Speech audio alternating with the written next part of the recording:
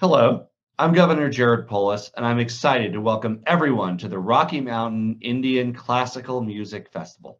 I want to thank the Colorado Fine Arts Association for their dedication to our community and for bringing us events like this one for more than a decade. Music and the arts help define the very fabric of our culture in Colorado. Throughout the pandemic, many of us have turned to the arts as an escape, whether it's books or music, film, paintings, drawing, and much more. Over the last year, we've been unable to gather together in large groups for the many festivals that our state is known for. But despite the challenges we faced, we're finding new and safer ways to enjoy and lift up diverse cultures and ideas from around the world.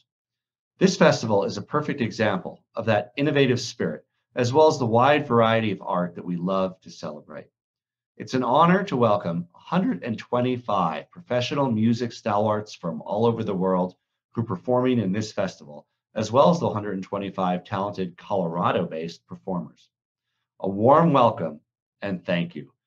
During a time when it's very easy to feel disconnected, events like this bring us together and help foster that needed sense of community. So I'd like to thank CFAA once more for presenting us with this amazing opportunity, as well as personally thank all of the performers.